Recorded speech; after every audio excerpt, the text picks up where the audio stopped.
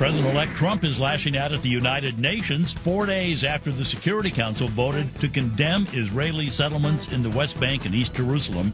Former UN Ambassador John Bolton is among our guests tonight. He calls it President Obama's parting betrayal of Israel. Also, a historic visit. Japanese Prime Minister Shinzo Abe visiting the Pearl Harbor Memorial with President Obama to pray but not apologize. We'll have the latest. And who are these people? Shopping malls nationwide in chaos as brawls break out among shoppers. We'll have a full report. And good evening, everybody. I'm Tom Sullivan in for Lou Dobbs, and we begin with a historic meeting at Pearl Harbor. Prime Minister Shinzo Abe is not the first Japanese leader to visit Pearl Harbor since the 1941 bombing, but Abe is doing something unprecedented, and that is publicly acknowledging Japan's past aggression. Fox News correspondent Kevin Corke is traveling with the president in Hawaii, and he has this report. It was a day for reflection and reconciliation, but not for an apology. As the Prime Minister of Japan, I offer my sincere and everlasting condolences to the souls of those who lost their lives here. Japanese Prime Minister Shinzo Abe today acknowledged Japan's role in the deadly attacks on Pearl Harbor 75 years ago this month at the memorial site of the USS Arizona, but he stopped short of apologizing. Instead, Abe struck a tone similar to that of President Obama, who spoke at Hiroshima earlier this year. And while the sounds of battle have long since faded, some vestiges of the war do remain. Most notably, the security relationship that effectively calls on the United States to assume the role of protector of the Japanese empire, a role that comes at a very heavy cost to the American taxpayer, both in terms of manpower and money, something that then candidate Donald Trump called unsustainable. I want Japan and Germany and Saudi Arabia and South Korea and many of the NATO nations. They owe us tremendous. We're taking care of all these people. And what I want them to do is pay up. Analysts believe Trump's comments have created a level of uncertainty among leaders in Tokyo, who, like Abe, have long dealt with the complicated internal politics of America's military presence in Okinawa. But while Trump's suggestion that Japan assume more of the burden for its defense would be a departure from existing U.S. policy, experts doubt the rhetoric will alter reality. They have common interests, they have common values, and they are threatened by a country that has challenged both Tokyo and Washington, and that, of course, is China. And I think that will be an important element of the glue that keeps these two nations marching forward together. Still, it was Abe who was the first world leader to greet Mr. Trump after his victory in November, a sign that even if the dynamics change, the relationship, one of America's most important, will endure. Importantly, and perhaps most poignantly, the president today recognized veterans of World War II, many of whom were right here in the audience. The greatest generation who served so bravely that fateful day, a day they'll never forget, and a generation that we'll never forget. Tom? I'll never forget. Thank you, Kevin Corke. Meantime, growing fallout tonight over a United Nations resolution declaring Israeli settlements illegal. Secretary of State John Kerry is set to address the Middle East peace process tomorrow. His speech comes as Israel accuses the Obama administration of orchestrating the vote. We have rather ironclad information from sources in both the Arab world and internationally that this was a deliberate push by the United States, and in fact they helped create the resolution in the first place. While Israel already is reducing ties with countries who supported the anti-Israeli resolution, which Prime Minister Benjamin Netanyahu called a, quote, shameful ambush, President-elect Trump slamming the United Nations over the vote, tweeting, and I quote, the United Nations has such great potential, but right now it is just a club for people to get together, talk, have a good time. So sad. About a quarter of the UN budget, about $3 billion, comes from the U.S. annually. Well, joining me now, former U.S. Ambassador to the UN and American Enterprise Institute Senior Fellow John Bolton. Mr. Ambassador, what's your reaction to? I mean, that's where you hung your hat for a number of years. Is it just a place to get together and talk and have fun? Well, I had fun when I was there defending American interest. Probably not. Other people didn't have so much fun. But look, this was a clear abuse of the UN to disadvantage Israel. The Obama administration's abstention on this resolution is a repudiation of 50 years of bipartisan American Middle East policy. It steps in to try and tilt the scales in favor of the Palestinians as against Israel. And it rejects this 50-year-old doctrine called land for peace, which is that Israel gives back the territories that it won in wars that were that are directed against it, and in exchange it gets peace. So I just can't think of a worse way for the Obama administration to go out. It's going to be a significant resolution. I think the Trump administration is going to have to work hard to mitigate or reverse its consequences. It's just a needless tragedy and reflects, I think, Obama's basic ideology.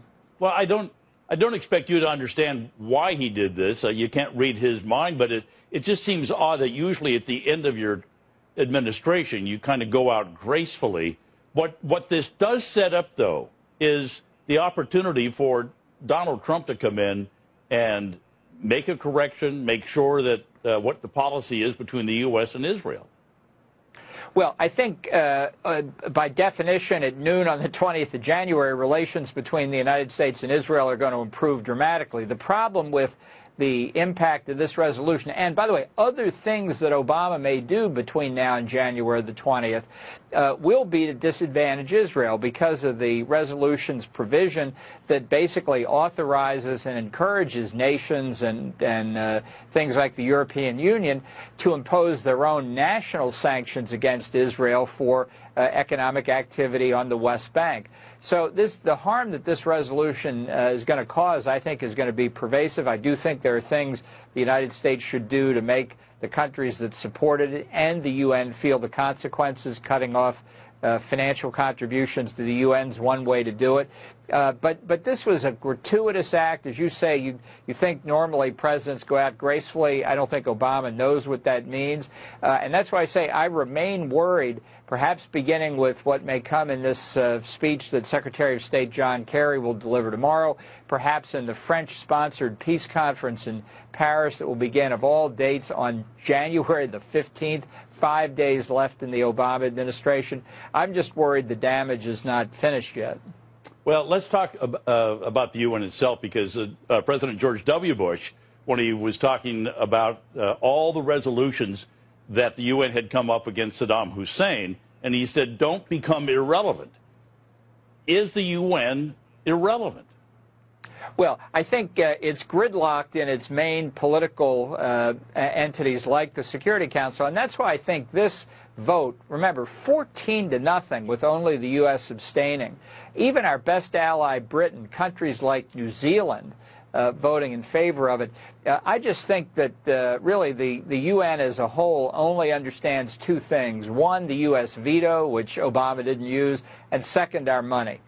Where we've gotten the UN's attention before, it's when we've cut off contributions or where we've threatened to do that. And I think the incoming Trump administration has really got to take a strong stand here. It's got to show people in New York this is not going to be business as usual. Would you recommend to President-elect Trump to cut off the funds?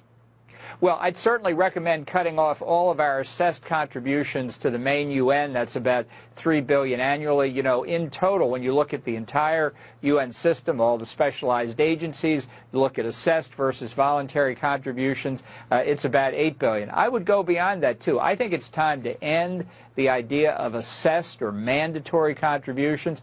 I think all U.S. contributions across the entire system should be voluntary. And this is as good a pivot point to move to that as any I can think of. Yeah, it would be interesting. John Bolton, Ambassador John Bolton, thank you so much. Good to see you.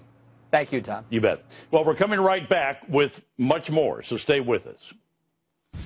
The incoming White House press secretary says President Trump will continue to tweet to America during his presidency.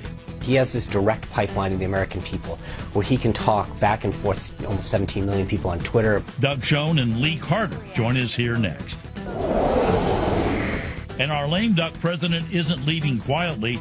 He claims he would have won a third term despite all of his failed policies and broken promises. We'll take that up, plus much more, straight ahead. Stay with us.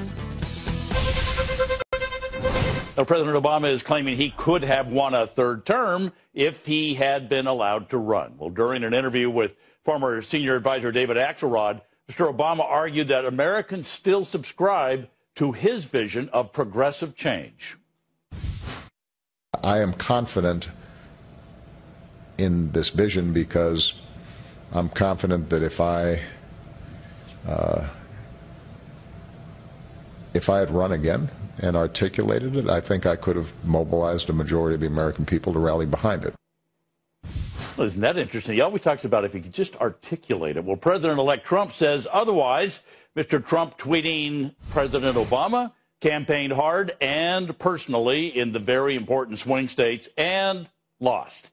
The voters wanted to make America great again. And an earlier tweet also hit the president, Trump writing, quote, President Obama said that he thinks he would have won against me. He should say that, but I say no way. Jobs leaving, ISIS, O'Care, etc. Well, joining me now, former Clinton pollster Doug Schoen and president of Melansky and Partners, Lee Carter. Let me start with you, Mr. Schoen. Yes, sir. What do you think about his thinking that he would have won a third term? Do you? Well, I mean, look, we'll never know, but I think the election results were a repudiation of his policies to a large extent. A majority of the electorate said they wanted to go in a different direction, and indeed did go in a different direction. He himself had said that Hillary would effectively provide a third term for the Obama administration, and equally clearly the electorate rejected that notion. So I'm not entirely sure that the President of the United States is correct. Yeah. The idea, I think, Lee, sounds like he really would like to have a third term. I think he's kind of would like to change that rule. I think he absolutely would. And I think that the big story here is not so much that he thinks that he could beat Donald Trump. It's what he's doing to Hillary Clinton. I mean, I think this is a big slap in the face to her. When he was out there saying she's the most qualified candidate to ever run in the history of the world and that she is the right candidate at the right time, it makes everything seem like it wasn't genuine, it wasn't authentic, that he thought that he could do it better. And if he thought he could, I don't know why he didn't advise her. If he thought that he could articulate the progressive vision better, why didn't he help her? Did he really not want her to win? I just can't help but wonder what this is really all about. And Doug, you know, he's used that phrase many times about the fact that, you know, I didn't explain it well enough. I didn't explain Obamacare well enough. I didn't explain whatever it might be. So he's back to that, if I can articulate it. But at the same time, he was saying that Hillary would be a third term. Bill Clinton was saying Hillary would be a change agent. So it seemed like their messaging, which is your game, was all messed up. Yep. Well, I think you're right, Tom. I mean, I still don't know what Hillary's core message was other than stronger together. Donald Trump had clear messages. He had clear policies. And the Clinton campaign, as you yourself point out, in one level it was going to do the same thing as Obama, on another level going to be doing different things. And other than, you know, progressive policies generally, I did not have a sense as to what would be her priorities. And the result was, while winning a popular vote victory, the Secretary of State lost a convincing electoral college mandate for Donald Trump. This, the whole thing about this campaign and looking back at it and kind of analyzing it, on one part, you look and you go, he's still popular. The Fox News poll still shows a better than 50% number in just about every category, which is pretty high for an outgoing president. But Dems have lost 1,042 state and federal Democratic posts during his tenure. So did he become popular but ruin the Democratic Party, Lee? Well, I think what's really interesting is if you ask most people if they feel they're better off today than they were at the beginning of the Obama presidency, most people say no. You can see certain areas, like you see the Silicon Valley and places in California. You see urban centers like City where there is growth. The people are going to say yes, and that's part of the reason the popular vote was different. But the rest of the country is hurting. And they're saying, you might say that you've had all this economic growth. You might say that you have all of these great things that you keep saying, but that is not my truth. I need you to speak to my truth. I want a good paying job. I want hope for the future. And we've seen ever since Donald Trump has been elected, there's been a complete shift in optimism. The most recent poll said 55% of Americans since Donald Trump has been elected are more optimistic about what's going to be next year than they were for this year. And that's a big shift. So while the president currently does have a good approval rating, I think that there's a lot of people who are saying, I personally am hurting and I want to do better. So, Doug Schoen, if you were advising Donald Trump, how long he's got to get going on delivering some goods? Now, he's done the carrier. He's talked to Boeing and Lockheed and some of those things. But when does he have to start delivering some jobs? Well, he's got to deliver a direction that will create jobs within the first 100 days or, frankly, as soon as possible. I think he's going to begin with an infrastructure plan, hopefully one that gets bipartisan support. He's going to do tax reform, both corporate and individual. And he's going to do a tough immigration plan, including but not limited to building the wall. Maybe part of it will be a fence, but he's got to do that, and he's got to make it clear that that, along with repealing Obamacare, is his core agenda. Yeah, and so time is of the essence, I guess, when you take a look absolutely. at the fact. That's probably why I guess we're all watching him working pretty hard right now. So, listen, absolutely. Doug Schoen, Lee Carter, both of you, thank you so much. Good to see you. Thank you, Tom. Thank you. Well, malls across the country are increasing security after violence erupted at shopping centers in at least 12 states over the weekend. The disturbances included gunfire, massive brawls, and food court fights. And police say it may not have been spontaneous. Fox News correspondent Rob Schmidt has our report. It was mayhem the day after Christmas as fists flew at a mall in Fort Worth, Texas. The teenage brawl captured on cell phone video. Local police arrived after calls of gunfire, finding a number of fights instead. Officers seen here trying to jump in and stop this melee before anyone was seriously hurt. Malls all over the country looked like this yesterday, though there appears to be no connection. This video, recorded near Cleveland, Ohio, shows more of the same. Teens all meeting at their local mall and a fight erupting. Pushing, shoving, punching, and running, sending shoppers fleeing for the exits. I seen the girl get trumbled over. Like it was scary. It was really scary for real. At this mall in Elizabeth, New Jersey, a chair crashing down on the floor sounded enough like gunfire to cause a panic. A small fight erupted, at which time someone slammed the chair down, causing a loud noise. Another patron yelled, "Shots fired," or "gun." At that time, pandemonium happened. Around 8 people were hurt there. People screaming "shots fired" at a mall on New York's Long Island caused panic as well. The Fox Valley Mall in Aurora, Illinois was evacuated after fights broke out in a crowd of about 1,000 people. A police sergeant was punched in the face. 8 juveniles have been charged. At least 2 of these fights may have been coordinated online, including this one in Aurora, Colorado, which happened at the Town Center Mall after around 500 teens met at the food court. Trying to take control, one police officer said he was surrounded by an unruly crowd, and that's when the decision was made to shut down and evacuate the mall. There were 5 arrests. No customers or officers were hurt. After receiving reports of possible flash mobs, police responded to 2 different malls in Memphis, Tennessee. Many shopping centers were packed yesterday as many other stores were closed for the official weekday observance of Christmas. Tom? All right. Rob Schmidt, thank you very much. Meantime, violence raging in Chicago over the weekend. The Chicago Tribune reporting 61 people were shot in the city beginning Friday afternoon. 12 others died from their wounds, bringing the total of murders up to 770 in Chicago. 56% increase from the 492 homicides last year. Chicago already has some of the strictest gun laws in the country. The city's police superintendent calling for even more restrictions. While this is the sickening reality, it shows yet again that our penalties for carrying and using guns here in Chicago are just not an effective deterrent against repeat gun offenders. While we have promising leads, this unacceptable level of violence demonstrates the clear and present need for policymakers to convene in January and give Chicago the gun sentencing tools against repeat gun offenders so that we can begin to change this narrative. Well, police are blaming most of the violence on gang conflicts, but whatever they're doing, it's getting worse. We're coming right back with much more. Stay with us. The president-elect slams the biased media for its failure to report on his charity's generous work. The Donald J. Trump Foundation raised millions, so why can't the media call it straight? Randy Evans and Rachel Campos Duffy join me next. And this skier about to go for a ride in a winter wonderland, but with a dark twist. We'll show you the video of his incredible, daring ride next. Stay with us. We're coming right back.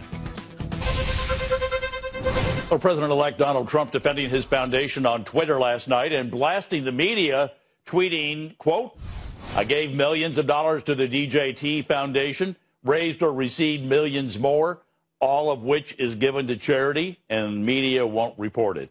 Then he added the DJT Foundation, unlike most foundations, never paid fees, rent, salaries, or any expenses. 100% of the money goes to wonderful charities.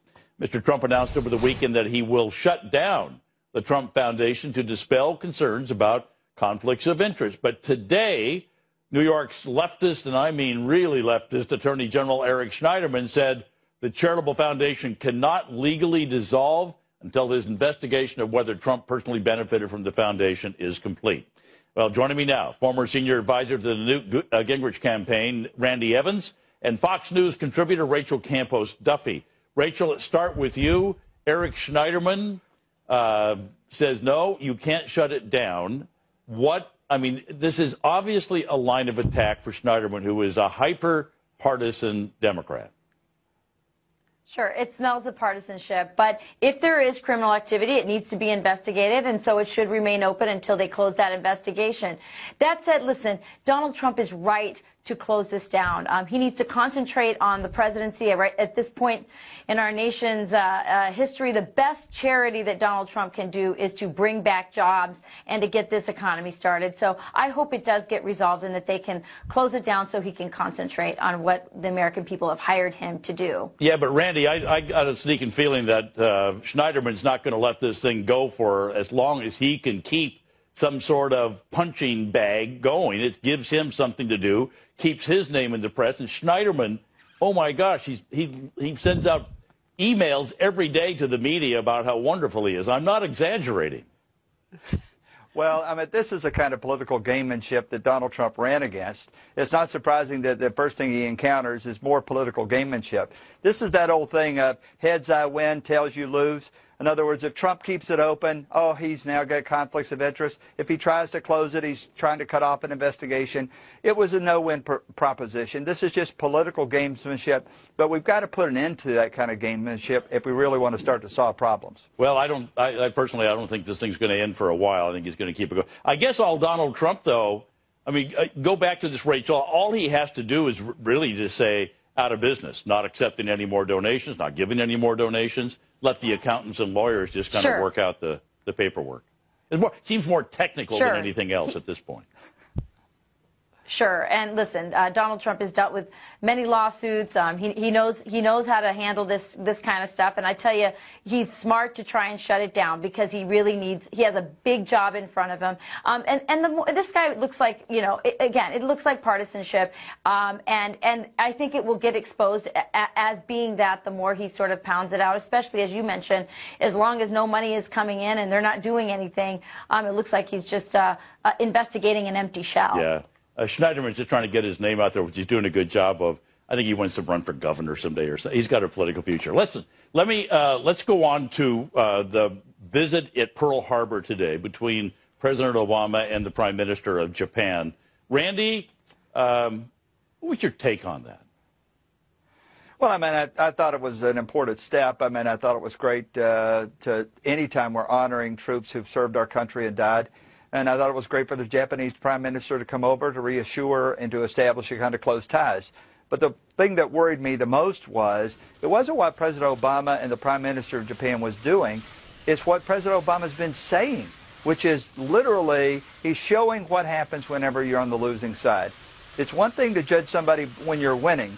It's a much different thing to look at what happens whenever you lose. And he's really been a sore loser in this last 2 or 3 weeks.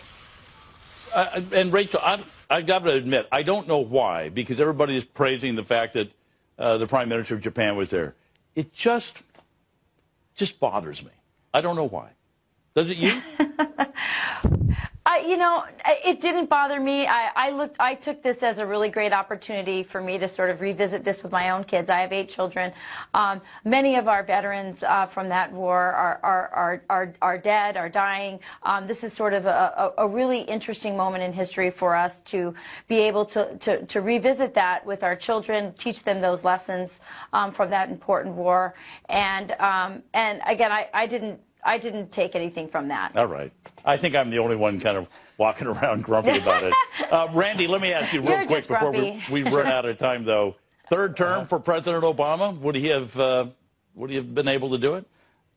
Well, I don't know. Could the Kansas City Royals have stopped the Chicago Cubs this year? They'd had another chance? No. It just shows how out of touch he is with the political realities of the day. He doesn't understand that his policies have been overwhelmingly repudiated by the American people. And until he accepts that, he's going to be kind of delusional, thinking, oh, I could have won if I just, it's all about me. If I could have been on the ballot, we would have won a third term. Just not true. Not where the American people are today. If he only could have articulated it better. That was his reason for it. Randy Evans, Rachel Campos Duffy, I hope we articulated this well. Thank you both very much. Thank you. Thank you. Well, be sure to vote in tonight's poll. Should the U.S. cut off the $3 billion that we give every year to the United Nations, especially after it voted to censure Israel? Cast your vote on Twitter @LouDobbs. Well, as we reported earlier, President Obama believes the American people would have rallied behind his message if he had been able to seek a third term against Donald Trump. But over the past 8 years, the American voter has been rejecting Mr. Obama and the left. Listen to this. Under President Obama, the Democratic Party has lost 63 House seats and 10 Senate seats. Republicans, meanwhile, have gained over 900 seats in state legislatures nationwide, along with 12 governorships, making 2/3 of the nation's governors Republican. Joining me now, national spokesman for the Congress on Racial Equality and conservative commentator Niger Innis. Niger, listen, you're already laughing. Listen, this is pretty shocking about how decimated the Democrats have become. I mean, I kind of blamed it on Hillary Clinton wasn't a good candidate, but it's obviously deeper when you start looking at all these numbers nationwide. And the thing is, it's not just on the federal level. As you said, it's on the state level with the number of state legislative seats that have gone Republican, the number of governorships that are controlled by the Republican Party, I believe over 30, I think it's 33 to be exact. It's been a real wipeout for the Democratic Party, and it is in weaker shape now than it has been since the Great Depression in the 1920s. Yeah. Is it the old, because remember, a lot of people forget that Barack Obama, when he was a senator, a lot of people said this is probably the most liberal guy running for office in a long, long time. He's not just a little bit left. He's way left. Is it his fault that the Democrats have been so decimated, his messaging? Well, you know, it's a strange phenomenon because he's been able to elect himself in 2008, giving the image and projection that he was middle of the road. And then in 2012, by demonizing Mitt Romney, he was able to get himself reelected, which was pretty miraculous. But I think the sweep that has taken place, the Republican sweep that has taken place over the last 8 years, is a reflection of a rejection by the American people of these far left policies. And I think that his centerpiece piece of legislation for his domestic agenda, which of course is Obamacare, is in real danger of being largely overturned. I mean, it's not going to be thrown out completely, but it is more than likely going to be dramatically changed in a Trump administration with a Republican Congress. And things don't look uphill for a Democrat, because if you look at 2 years from now, 1/3 of the Senate up for election, and the heavy majority of those are Democrat seats that have to be defended. And they're Democrat states where Donald Trump either won or did extremely well. So the vulnerability continues. I think the worst aspect of the post-Obama years is the fact that the Democrat Party is not doing what is needed, which is its own self-autopsy, a real examination of the policies that they're making that are not striking a chord with the American people, and a desire to bring in, a younger, more vibrant bench that's more in tune with the American people. But if you look at the leadership of the party in the House of Representatives, I believe somebody did an adding up of the ages of all those in the House of Representatives leadership, and it was like over 232 years. That is not a reflection of a party that's doing a real self-examination and deciding to try to become a little bit more of a center-left party as opposed to far-left party, which is currently the state of the party. The center-left was where Bill Clinton tried to sit and was very successful doing that. But to your point, did you hear what Harry Reid said about the... He says, if you look at the leadership, it looks like an old folks' home. It's true. That might be the one thing that I agree with my senator, or outgoing Senator Harry Reid. Yeah, but here's the other problem. I mean, what you talk about is the fact that they had a chance at getting a young guy, a congressman from Ohio, who was running against Nancy Pelosi. I don't know, 40-year-old guy, something like that. He was young enough to be the sons of some of those leaders out there, and yet the Democrats in the House rejected him overwhelmingly.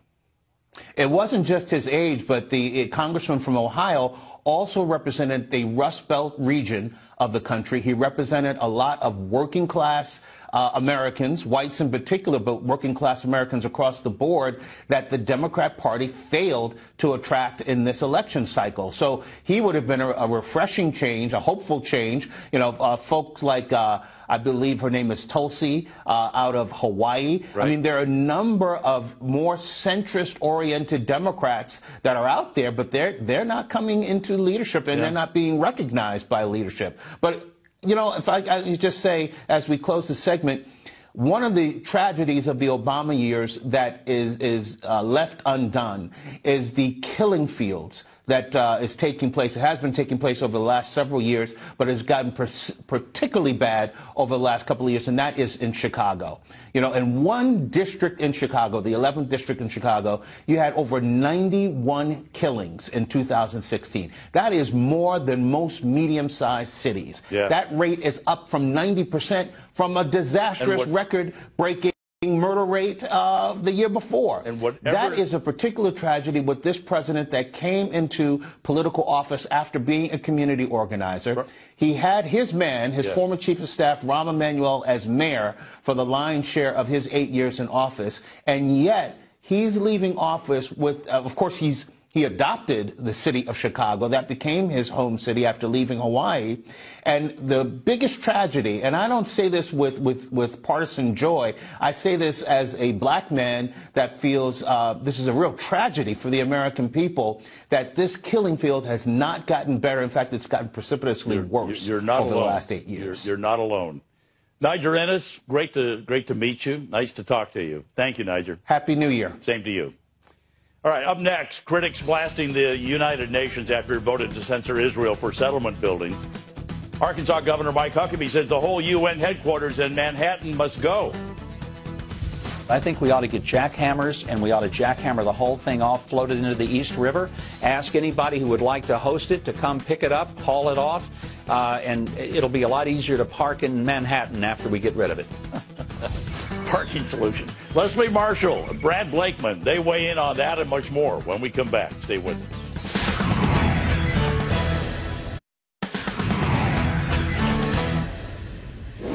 Well, in our online poll last week, we asked you, has President Obama embarrassed himself and the left by abstaining from the UN vote condemning Israel? 91% of you said yes, he has.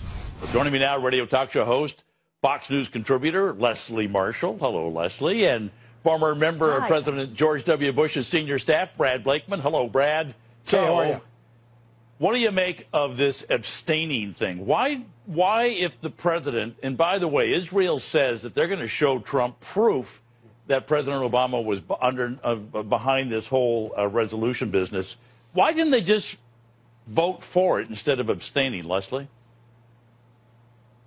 Well, honestly, I don't think this is a big surprise at all. I think that not only this administration, but other administrations in the past, and largely Democratic administrations, have been pushing for a two-state solution, which the United States, obviously by this vote, is not alone in the world, with the idea that you have got to stop the settlements, which is a violation of the Fourth Geneva Convention, international law. And in addition to that, look, I've lived in Israel. In 1996, when I lived there, it was problematic then. It is more so now. I understand people needing more places to live. I live in Los Angeles as far as space, but this is very problematic. It affects the economy.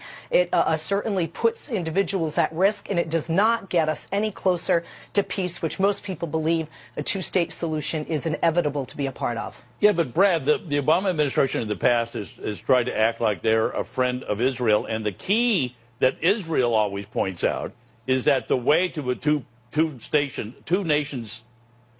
state is to have negotiations.